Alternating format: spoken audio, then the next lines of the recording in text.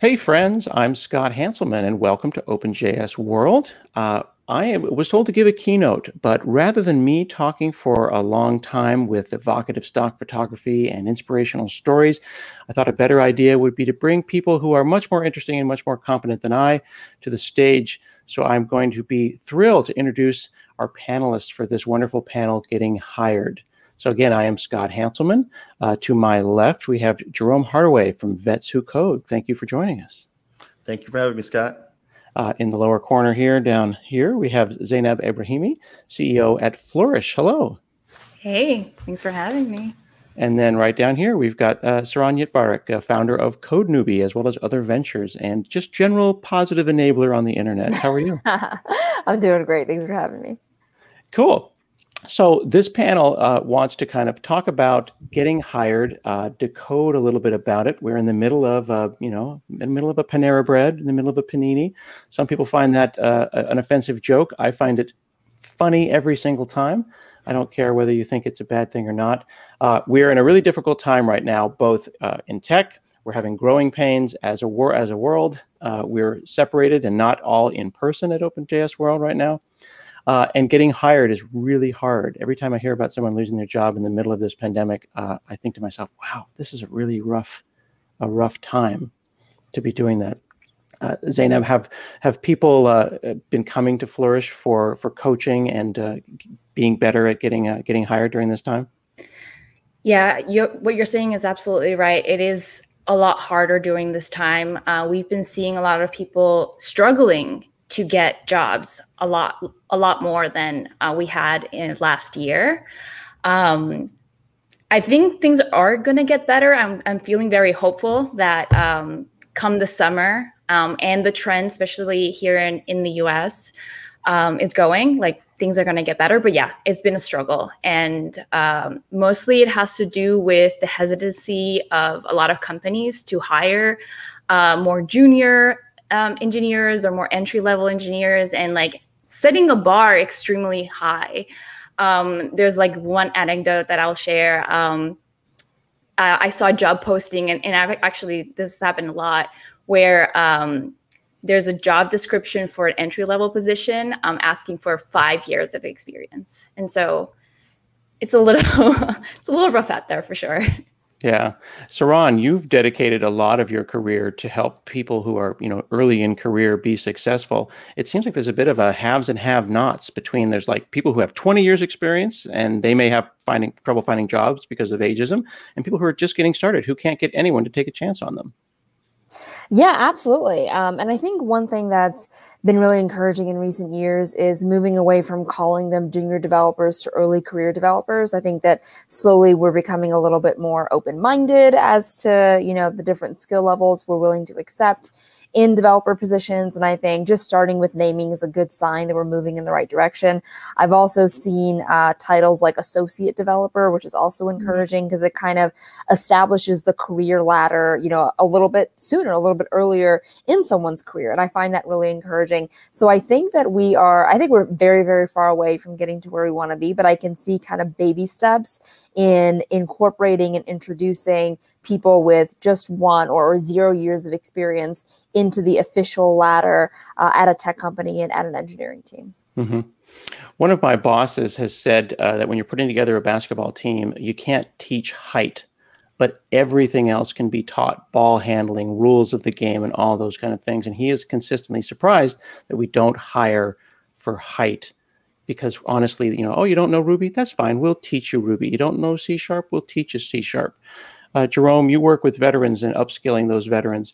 Why don't people hire like that? I think, especially what I'm seeing in the market right now, I just think it's, if I'm being 100% honest, I'm thinking it's a little bit of trying to hedge the bets in their favor, and just laziness, right? I've been on this remote journey of being able to educate and upskill people remotely for 6-7 years, right? So I have that experience. A lot of people, especially, we're not truly doing it remote first. We're doing it on, in a pandemic. So it's not like real remote work where you can work from home and then you go to the beach and then everybody's happy and stuff. It's like, oh, I'm going to put on a mask and wash my hands for 45 seconds because, I don't want to get sick. So it's a different mindset, and people are just not thinking from it in that aspect when it comes to hiring and working with remote workers. I spoke last week to a company that had 200 entry-level jobs just on backfill. Because we're just going to wait till the world opens up. When my senior software engineers, my alumni who are going for their second jobs, when they come to me and they ask me to help them with it, they're getting hired within weeks, and they're getting upwards to the salary plus 20, 30, 50% more than what they asked for. I have a veteran who just came. He's in Seattle, but he just got a job in Nashville. And he's getting paid 50% above the average salary of a senior front-end engineer there. So it's a really crazy market right now, particularly for those who are senior. They're able to get, they're getting snatched up like hotcakes, and they're getting a lot more money than they're asking for. While juniors, they're having to almost be small versions of DevRel, and they're having to really showcase those skills to instill that social equity to get companies to take a chance on them. Yeah, it feels like the bell curve, the standard bell curve, is kind of inverted right now, and we're seeing very, very early in career and very, very senior people, and everyone is having a challenge right now getting someone to take a chance on them. And to your point, we're all remote. So I guess we won't hire an early in career or an emerging developer because we don't have the time, the patience. Perhaps we're too lazy to really invest in them. I can't sit with that person and give them that love that they need. And honestly, the ability to fail. I think that we don't give early in career developers a safe place to fail fast and often without judgment. We call it grace in my community. You have to be able to give people grace. We demand a level of perfection that we can't obtain from juniors, so that we didn't have. And particularly when you go to middle and senior engineers, I've seen it in my community a lot where people are demanding a level of capabilities. I'm like, do you not remember how, when we first got in this community, how easy it was to get in? All you had to do was know Bootstrap and jQuery. Now it's a front end. You can't even, you need to know a front end framework. You need to understand APIs. You need to be able to tell the difference between several front end CSS frameworks, from Bootstrap to Foundation to Tailwind. It's not the same. So we have to give people grace. If I may, that's an excellent segue. Let me ask you this, Zainab. That list of skills that Jerome just rattled off, which is large. What do early in career developers feel when they see that this is the stack you need to make a web page? Yeah, it's pretty overwhelming. I think what we've been seeing a lot with the people that we've been talking about is a lot of anxiety and feeling like they're not good enough, right? And I find that mentality sometimes even hinders their ability to really get through the interview process, right? Because when you're the interview process in itself is already extremely hard, right? You're put on the spot, you have to talk to people. It's really anxiety inducing in itself. But then if on top of that, you feel there's so much to learn, there's so much to know, and I'm expected to know all of these things all at once in order to prove myself, in order to get this job that I really want. And I like to reframe that a little bit in the sense that if you can code, you can learn. And this industry, it's all about learning. Nobody is perfect. Nobody knows it all, right? I've been in the industry for 10 years, almost 10 years, and there are so many things that I don't know. And it's more about being comfortable with the idea that you will not know, but that you can convince someone. And first of all, convince yourself that you can pick up any framework that comes around. You know what I mean? You can learn. And that is the type of stuff that gets you hired, right? Being able to demonstrate that you're resourceful, that you can learn, that you're driven. And I think that that's the focus that we should be having, really, because the amount of frameworks and technologies and tools that are going to come up are going to continue to grow, right? And that should not be the focus. If you can code, you can pretty much pick up any of those things along the way. Saron, in your career, you have been very much someone who empowers and wants people to think about the system as opposed to thinking about the individual line of code. Is that important, what Zainab is saying? To like learn how to learn is the most important skill that people have to have right now in today's job market? I think so. I think the other thing is to learn how to focus. I spent a lot of time talking to all kinds of strangers all over the world, and just, offering my 2 cents and trying to be helpful, and giving feedback and perspective on their, job hunts and their learn to code journeys. And one of the things that shows up over and over again is just people just bouncing around and being all over the place, and their inability to, or their not inability, but their struggle to learn isn't because they literally can't learn. It's because they feel, as Aziz said, overwhelmed, and they feel all over the place. And they feel like, oh, I hear about this new framework. Okay, let me jump to this real quick. Oh, 2 weeks pass. Oh, no, there's another framework. Okay, let me go to this.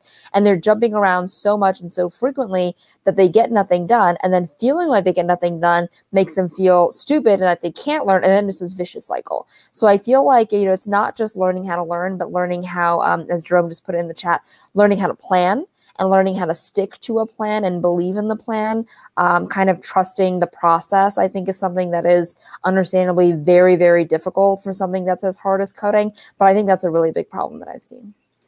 I really like what I'm seeing in social media with younger people, and I mean literally younger in age, using technology in a way that is creative so that they can have accountability partners. There's a young woman on TikTok named Medical Cat with a K. She streams herself studying so that others might normalize studying for 3 or 4 hours at a time. So she puts her phone there and she studies, she plays music, she does Pomodoros, and then every 25 minutes, she takes a break and she addresses the live audience. And it's mostly just chill and vibe and learn with Kat. And I think to myself, like, wow, I would never have that ability to be that organized, to be that disciplined, to be that planned. But what's cool about it is that you're watching her be dedicated to a thing. And it's like, well, if this internet stranger is being open and positive and empowering, then maybe I'll plan my study and we'll do it together. We'll study together. And having those partnerships as opposed to traditional mentorships, which is just old person lectures young person, I think is a new way to think about studying and planning, especially in public. Jerome, now you have put together Vets Who Code for many years now, and it's not necessarily a mentorship program. There's a lot of peer, people mentoring each other kind of work as well. How do you make sure that it's not just you hold court regularly and tell them what you know? How do I make sure? Well, just how do I best way to say this? I feel like I have an unfair disadvantage in the education place, right? I am my people, right? The people that come through Vets Who Code, they're usually people who, they were on the front lines and battlefields and stuff, and that's who I was. So in the military, they would call us like first term troops, like the E4 mafia. So the lower ranking people, and I'm one of them. So it's like, I know where they come from. So I'm a part of the gang and I'm able to talk to them in their language and be able to come from a fire team format of like, yo, this is how we're going to do this. Like, you speak their language. Yes, exactly. Right. I can come in talking to them the way they've already been trained. And it just resonates. Right. And they understand, because from my background, I have, I have enough experience to where most of the guys and girls who are in infantry, or like Erin, who she was in EOD and always just explosive ordnance disposal because she didn't want to jump out of planes. So she chose bombs over planes to swallow me. But what I'm hearing you though is that what you're saying is, because you are a time shifted version of them, you're them in the future. Yes, that proves that it's possible, and then they can run in the direction that you're running. And I think that's the biggest, I think that's the biggest secret. Like, I think I'm the only code school guy that's not like, I don't have fancy masters or anything like that. I'm just, hey, yo, I was out there. I switched to M4 for a MacBook Pro, and I never looked back, just like y'all. So, you know, if I can do it, you can do it. And then let me put you guys in a team, and then we're going to work together in a team, and we're going to hurry up and assess each other's strengths and weaknesses. And then based upon your strengths and weaknesses, we can bring in other mentors. And based upon the things that you love and enjoy, I'm going to bring in people that can talk to you and just keep that type of communal ecosystem in, right? So I like, you know, we have people who love CSS and love UX. We have people who love just, you know, doing APIs, serverless. And I try to, you know, I quickly identify. It's almost like, you know, the 360 of a battlefield. I'm always trying to perpendicularly, like cyclically, in a cyclic manner, identify what they love and what they're having problems with, and try to like fill the gaps of those. So that's like I said, I have an unfair advantage because I think, move, and communicate like them, right? So a lot of places don't have that. So let me ask this then, Zainab, how important is it that people who are into tech and beginning see people who are their people? Because Jerome has just described a really welcoming environment that, you know, and I'll be honest with you, Jerome, doesn't speak to me, right? Because I never served, and thank you for your service. But I'm hearing that that's what they need. How important is it, Zainab, for people to see people that look like them in tech? I think you may be muted. My bad. Yep. It's absolutely important. I think the idea of belonging goes such a long way, right? Because this industry and just coding in general is seen as something that's very hard, that takes a lot of focus, that takes a lot of energy. And that sometimes we struggle with a lot of imposter syndrome, right? Like knowing that someone like me can do it is such a huge boost, right? Specifically because of that anxiety that comes with, you know, doing something that's really hard. I kind of, you know, share in like an example when I got started to learn how to code. It was extremely intimidating because I was the only woman and woman of color in my classes, right? I did not see any people like me that had my interests in the industry either. And so I, you know, tiptoed around it, and I had a lot of mental blocks. And I think that a lot of times it has to do with that mental block that doesn't allow us to like either do well in the interview process, or that doesn't allow us to like get our energy and focus to start a project. Because I remember when I was early on in my career, I would hear a lot of advice about like, oh, you need to build some projects on the side, and that's going to boost your resume, or you should be studying 2 hours a day. And I couldn't do it. I struggled so much with it because I just felt like I just didn't have the capacity, right? And it wasn't until I started feeling more comfortable in my skin that those things started to come so easily. And so a lot of the belonging is so important because it gives you a safe place to start.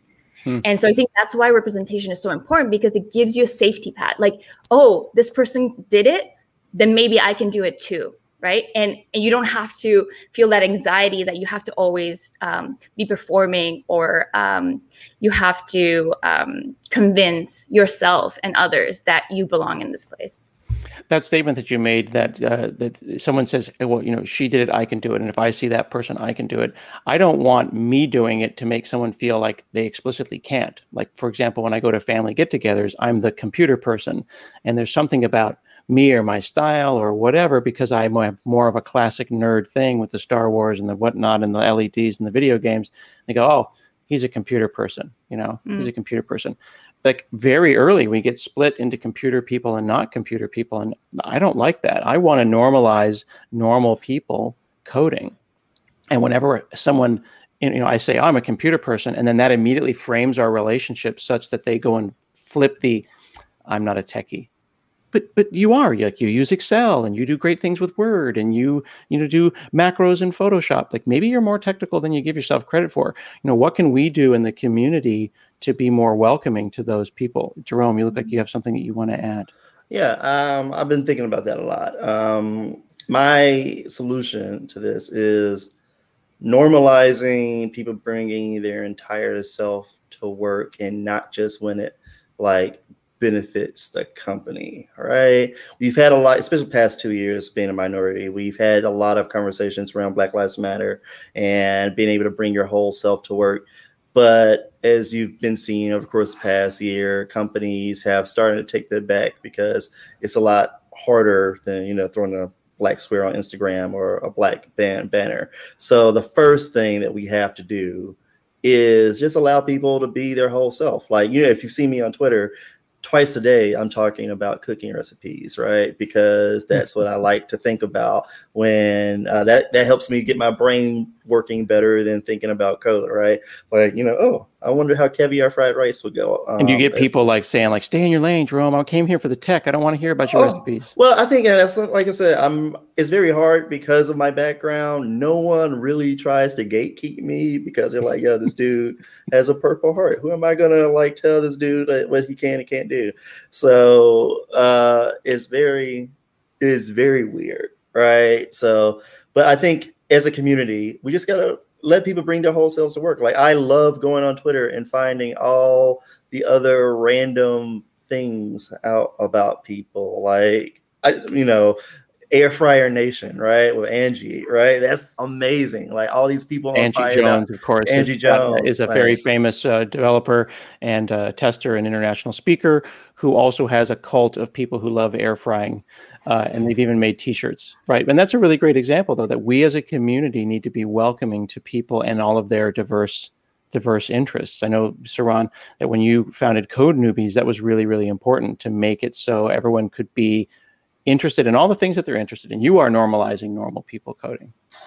Yeah, exactly. And Jerome, I totally love your point about seeing different people and bringing them their whole selves. One of my favorite people to follow on Instagram is April. I can't remember her last name right now, but she's Vogue and Code on the internet. She works for Microsoft, and I just love her Instagram because she's, I think she's a developer relations person, I think. She does virtual reality now. Yeah, exactly. And she's talking about her, you know, her plants and her fashion. Like, she sews her own clothes, these beautiful designs, and how she, you know, organizes her office. And I think she just moved to a new house, and it's just so much fun seeing someone who's highly technical, written books about Python, you know, does so many great, you know, hardcore, quote unquote, code things, being just a normal person.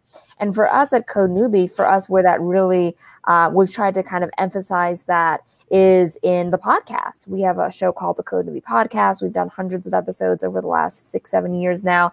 And when we pick the guests, when we pick who we want to showcase on the show, we go for people who are normal, people who represent all different walks of life, all different backgrounds, people who started as babysitters and teachers. And, you know, one of our most popular episodes was the truck driver who learned how to code, you know, in between, you know, driving trucks and on little breaks and late at night, and just saying that, you know, normal people with regular jobs, with, you know, maybe a little bit more humble beginnings, can get started. And by showcasing such a wide range of people, you know, a nice array of people, you're able to send home the message that, hey, there is no archetype. There is no one right way to do it. There is no single path. Everyone is different, and this place is welcoming to all. So for us, it's been storytelling. That's been our primary tool. That's great. Doesn't it seem like that open source and Linux and JavaScript and open code is really, like, should be the place where people go to get involved in tech? Like, it is on the open source community to be like, hey, like, the whole point of all of this was free code and free, you know, free knowledge and all these kinds of things. This should be the community that people go to get involved in technology. Zainab, when you are coaching people to be to go and get jobs, to go and do interviews and things like that, does open source matter on their resumes? 100%. I actually think that is a great opportunity to showcase your skills, but also your drive, right? It shows that you care about someone else's project, or that you care about a community and to build it. And it is a huge booster in someone's resume, especially if you're just getting started with your career. So that is definitely somewhere that I try to, like, point people towards. But I will say that a lot of people kind of feel intimidated by that as well, you know? And I think it has to do with the fact that we are probably scared of like making mistakes, right? Like if I open a pull request on some, open source project, what if I get, rejected? What if someone, is criticizing the way that I'm approaching this? And so I think there's definitely a need for creating a little bit more of an incentive for people to feel okay with, like, you don't have to get everything right. You don't have to get everything perfect. And it's about the intention and just getting ourselves out there. Yeah.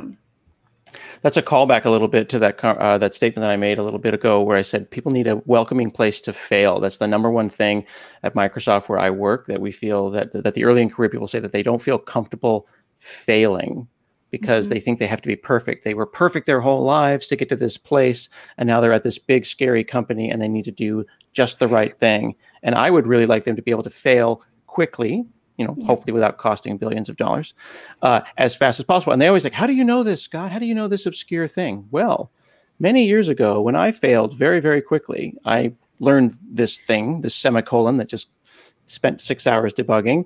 And now you too know this stuff. Like, that's how we get this, these stories, right? Of stories of failure. That's my favorite thing. Like, they just put me on a project at Microsoft, and I was like, "Oh, I'm gonna mess this up. I'm gonna let y'all know that right now." and everybody was like, "Well, at least you run it." So I was like, "Yeah, you have to." Like I said, with the whole idea of grace, but it starts with yourself, right? People, they get in their own heads, right? And they are trying to live up to an unrealistic viewpoint of themselves. I'm like, I tell my veterans that all the time. I'm like, did you forget how crazy it was going through basic? You were not you before you were in basic. You were, to the military, a horrible version of civilian that had to get molded into who you currently are now. So don't think about it in the scope that you have to be perfect. I was like, no, they literally trained you and taught you how to do things. That's how it's going to be. Now, when we apply that to a community, like, one thing that I love the best that I learned from the military is, I call it, two things: crawl, walk, run, and buddy system. So when I'm in open source and I'm helping my veterans, it's always, first thing I do is I connect them to someone who has more experience in this than them. And I try to make projects that can help them grow in open source, as well as, not intimidate them. I've learned a lot about onboarding in open source over the past 6 years because of, I've seen it, all the bad things, I've seen all the good things. So I'm like, you know what?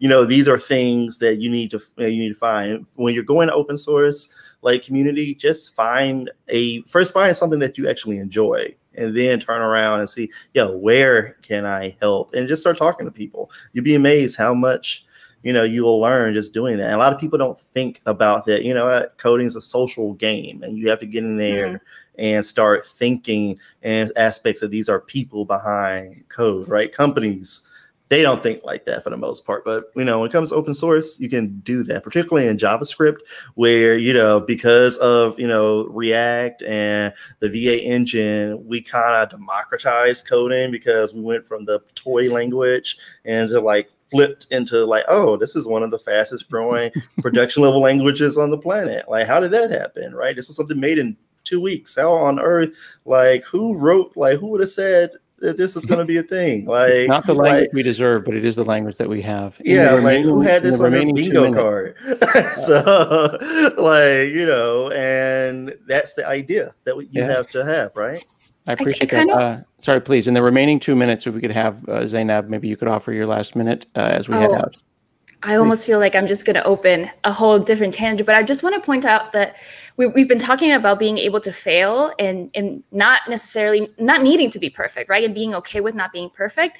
And I feel like there's a huge failure in how we evaluate technical skills in the interview process, right? The technical interview process does not allow for any margin of error.